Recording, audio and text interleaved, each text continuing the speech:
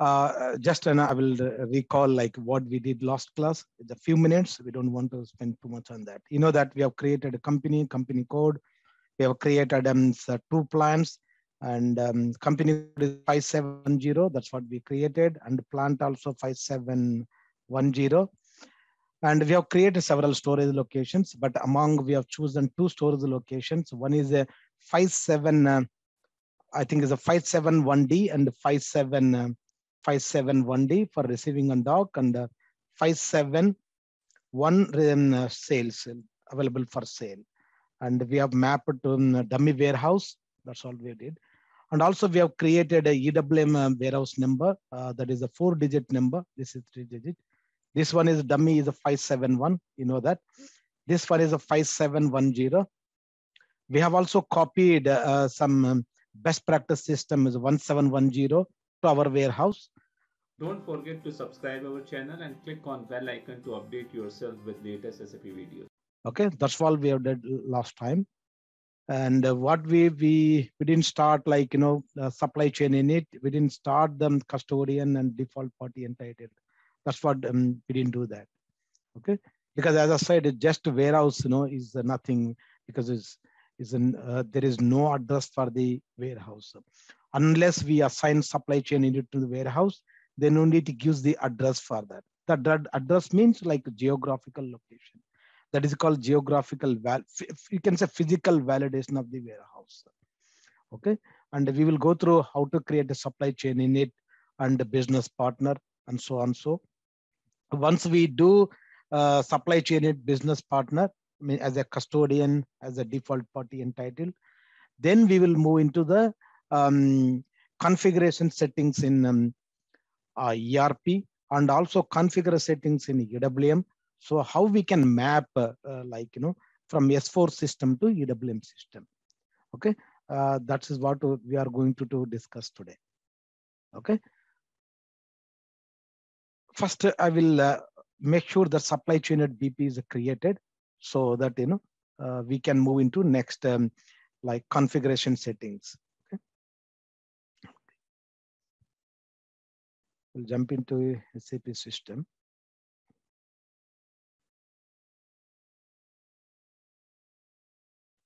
We can see my SAP system.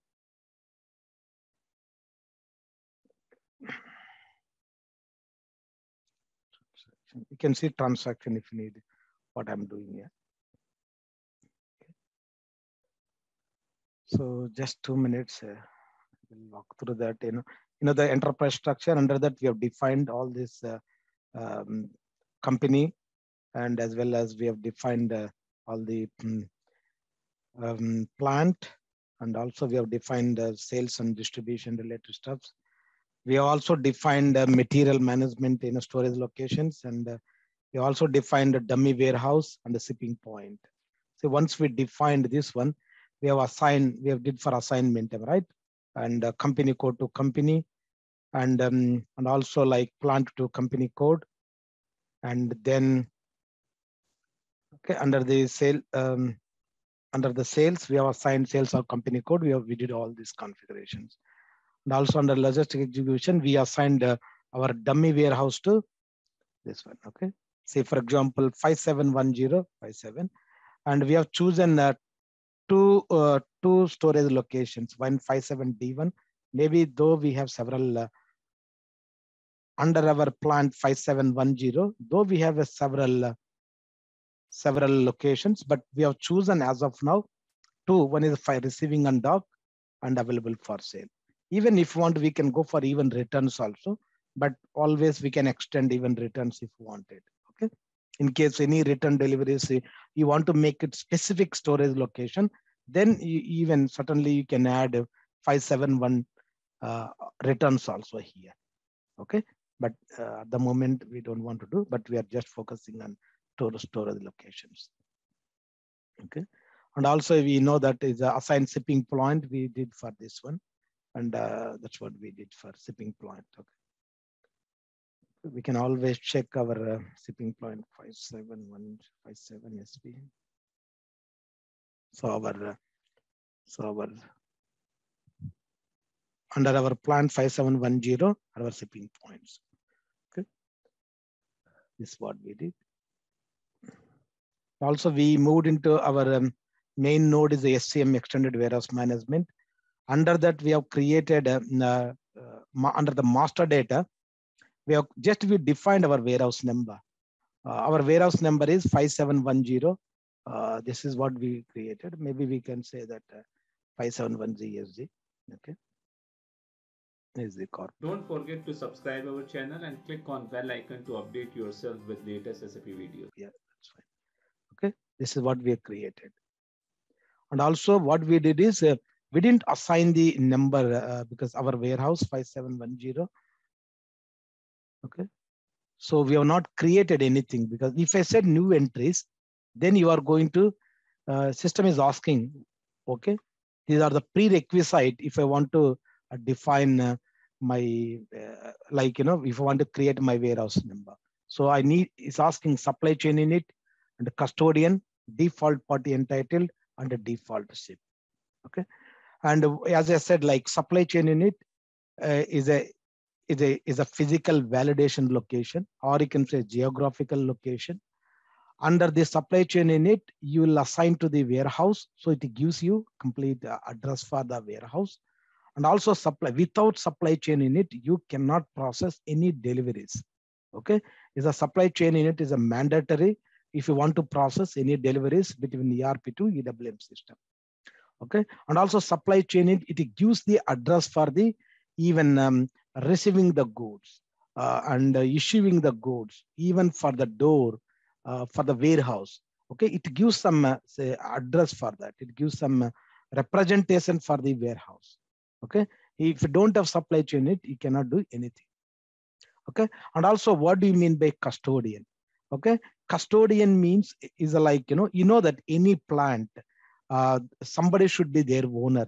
Maybe you are assigned for that particular role as a custodian.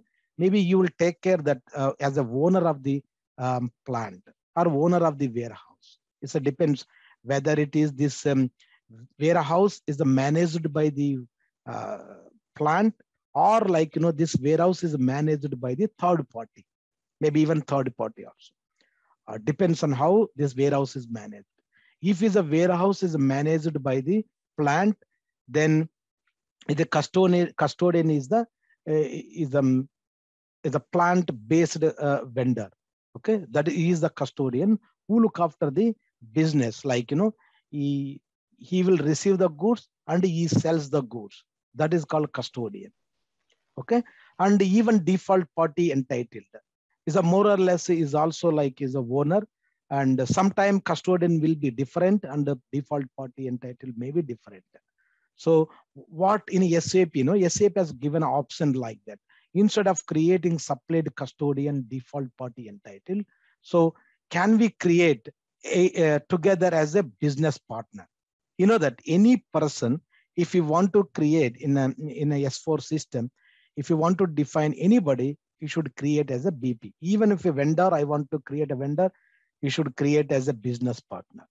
Even as a person, employee, even banker, or any individual, if you want to create any individual, you should create as a business partner. Under the business partner, you can always distinguish whether it is a supplier or customer or a custodian or so on so. Okay, because we have several roles.